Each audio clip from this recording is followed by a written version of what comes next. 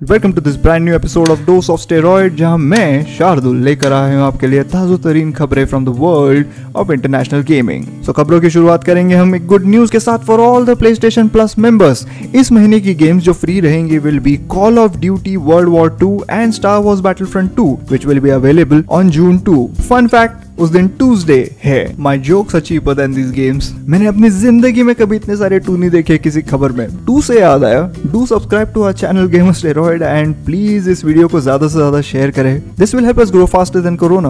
बढ़ते हैं अगली खबर की ओर। जितने भी लोग मेरे स्क्रिप्टेड स्क्रीम्स के चाहते हैं उनके लिए खुशखबरी है। Behaviour interactive, the developers of dead by daylight, recently announced that the new chapter in the game is created with the collaboration with Konami. इस नए रिलीज चैप्टर का नाम रहेगा साइलेंट हिल। Ring any bells? कुछ हफ्ते पहले साइलेंट हिल के बारे में कई सारी खबरें आई थी कि that Konami will be doing some sort of soft opening regarding silent hill. This might be that. The trailer of the game shows us the protagonist of silent hill 3, Sherrill mason. Also इसमें executioner भी रहेगा जिसका नाम pyramid head है। अब आप में से कई सारों को पता नहीं होगा कि what the hell is dead by daylight. It is basically a 5-person game जहां पे आप ऑनलाइन खेल रहे हो। 4 survivors 1 killer. You have to survive the killer till the daylight and that's what it is. It's very effective. This next news comes from the universe of Saints Row.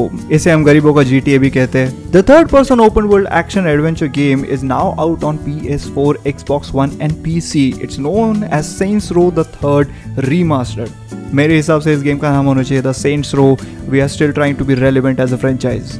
और आखिरी खबर फिर से सोनी की तरफ से प्लेस्टेशन फैन पीपल के लिए। फैन बॉयज नहीं बोलूंगा because that would be misogynist and fan girls नहीं बोलूंगा because that will be feminist. I so want to remain politically correct. PlayStation ने अपने ट्विटर अकाउंट पे अनाउंसमेंट दी है that please join us on Thursday June 4 at 1 PM Pacific time for a look at the future of gaming on PlayStation 5। जाहिर सी बात है ये लोग unveil करने वाले अपने PlayStation 5 कंसोल को।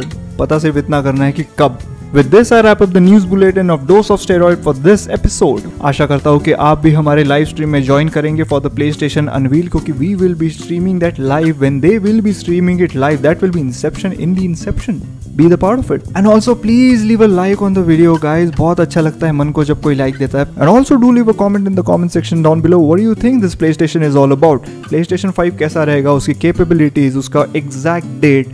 कहा जाता है कि दिए गए टाइम से ये पहले आने वाला है, which is a kind of a good news, isn't it? तब तक के लिए this is me Shardul signing off from the Dose of Steroid. Bye bye everyone and have a safe lockdown.